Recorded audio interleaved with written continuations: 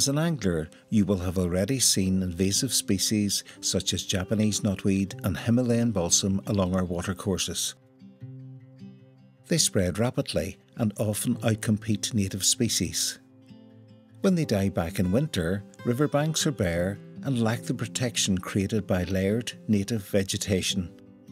This allows erosion to be accelerated and the material washed away is deposited, causing increased siltation of fish spawning beds. Invasive plants can also harm humans. Giant hogweed is extremely dangerous as it produces a toxic sap which induces painful blistering of the skin. The effects of these injuries may last for years and can be aggravated by exposure to sunlight. Then there are invasive animals such as mink, Asian clam and zebra mussel.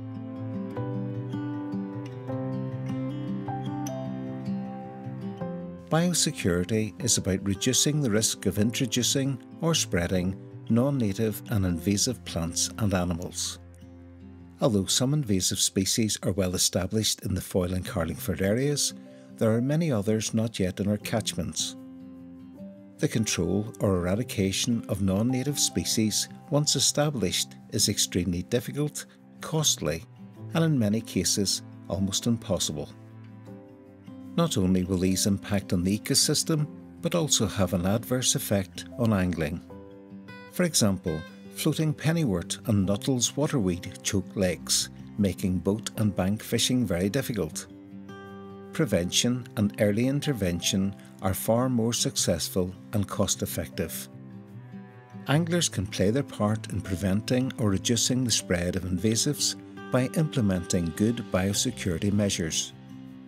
In areas where Himalayan balsam or Japanese knotweed are not yet established, just one new plant can create real problems a few years later. Simple procedures can have a very positive effect. These are: check, clean and dry anything that could carry invasive species, particularly before moving from one body of water to another. Your equipment could carry the eggs, larvae or adult stages of animals, or a tiny seed, or even a fragment of a plant which could grow into mature plants and spread. When coarse game or pike angling, arrive at the fishery, ensuring your equipment such as nets, boots and waders are clean and dry. If the fishery has a biosecurity station, disinfect your equipment when you arrive. When leaving a venue, ideally clean your equipment on site before you leave, but if this is not possible, bag up your equipment before travelling for cleaning and drying later.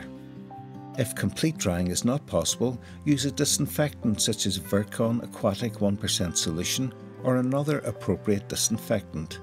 Items can be immersed, thoroughly sprayed or wiped down with this solution. Drying is one of the best ways to sanitize your kit, particularly from aquatic species.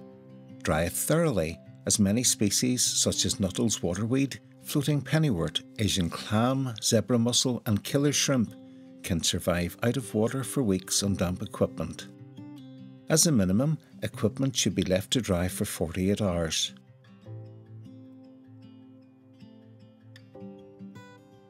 Boats can be major spreaders of invasive species.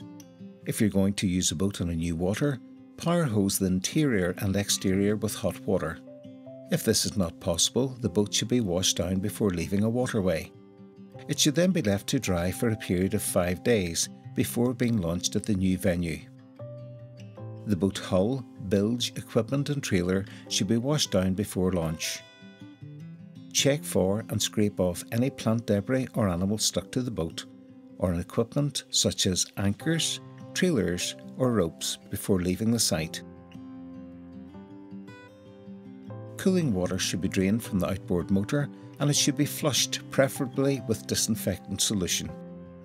The use of mufflers is recommended for disinfecting outboard motors. These are good habits to develop and, if done regularly and promptly, will significantly reduce the risk of spreading disease and non-native species in the Foyle and Carlingford areas. While the majority of anglers do heed biosecurity advice, the failure to do so by even a few could cause harm to our environment and our valuable fish stocks and ultimately affect angling as we know it.